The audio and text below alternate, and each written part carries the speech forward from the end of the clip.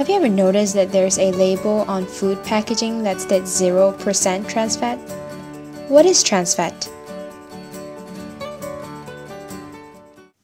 Trans fat is a type of fat that has been produced via a chemical process, which turns oil into margarine.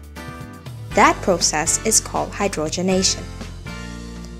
Well, why is it called trans fat then? Think of fats as being twin brothers.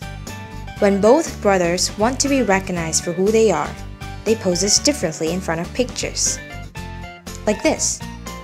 Similarly, the structure shown here has a similar shape as the trans brother, hence the name trans fat. Trans fat are really bad for health because they increases the bad cholesterol and decreases the good ones that are present in your body. This increases the risk of heart attack and stroke. Therefore, it is advisable to reduce the consumption of food products that contain trans fat for a healthier lifestyle. Now that you know how trans fat actually affects our health and what that is, be sure to check out the nutrition content of food products before you buy them. Thank you. Knowing the chemistry of things around you is truly amazing because chemistry is everywhere.